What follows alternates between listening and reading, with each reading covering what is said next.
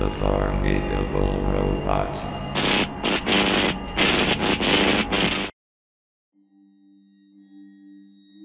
June 12, 2009 was the time of the year in the United States where television stations across the country were required to convert their broadcast stations from analog to digital. This process has been done in some countries earlier than 2009, starting in 1996 in the Netherlands. This progress of digital television transition was eventually completed in the US after June 12, 2009, while some analog stations remained until the 26th of the same year. However, when television stations in America announced their process of switching to digital, an unknown group of hijackers took over a few stations in a few cities in the country during the final minutes of the following known stations that were targeted by these hijackers.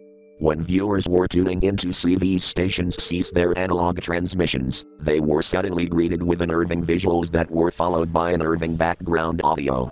This left many people panicked and scared after witnessing these intrusions. Due to the hijackings only taking place in small parts of the cities where the targeted stations broadcasted, and because these stations failed to give out a proper explanation to this occurrence, this led to this incident falling into obscurity for a few years. A handful of recordings of these hijackings do exist, however they've never managed to see the light of day until recently. It is unknown how many stations were targeted by these unknown individuals during that day, but as of today, 4 different recordings of the following hijackings were resurfaced. These are the following recordings. Recording 1, WFTV 9 Orlando, Florida, June 12, 2009. Following the airing of a Walmart commercial, WFTV resumed their regular schedule to digital televisions.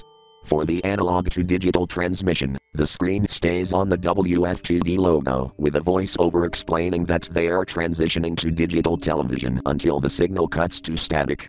After a few seconds of static, different visuals appeared which showed an image of a piece of paper with a drawing of a sad face accompanied by the word, nothingness, taped onto a wood wall. After a few seconds of silence, a humming sound begins to play in the background. It stays like that for a few seconds until the signal cuts out, returning to the original signal it was on before, continuing to its final seconds of the analog to digital conversion until the transmission ceases. Recording 2, KYWTV CBS Philadelphia, June 12, 2009. Following the airing of an Ericsson retirement commercial, the station cuts to an original W3XE test pattern, with a voiceover announcing their switch to digital.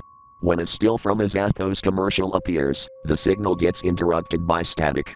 After 4 seconds of static, a different transmission appears, which shows a low-quality black and white photo of a person making an impossibly wide-open smile on its face with its eyes being nothing but pitch black in total darkness, accompanied by the words, "Don't be scared," right next to the figure. Crunchy distorted static can be heard while the visuals stay the same until the transmission ceases to the KYWTV analog transmission. The pattern was displayed on screen for 1 second after the intrusion until the image cut to the CBS logo, with the text "Goodbye" below, before the transmission ceased. Recording 3, WTVJ6 Miami, Florida, June 26, 2009. As Bob Mayer gives out a brief history of WTVJ6 and then announces they will be switching to digital in a few minutes, the signal briefly cuts to static where another transmission was made. It showed low-quality black and white footage of an unknown person staring directly at the camera while grinning, to which a muffled and distorted voiceover says the following. And now, ladies and gentlemen, our national anthem. The figure then stumbles down off screen, which then fades into black and white footage of the American flag waving as a distorted sounding national anthem plays in the background. It then cuts to the WTVJ transmission, and continues on like nothing ever happened. After the incidents, the stations that were targeted by those hijackers never gave out an explanation to these eerie transmissions. The perpetrators of this incident were never identified nor caught, which leaves us questioning if this was a twisted prank or something else. By the way, fuck Rimtoo's rampage.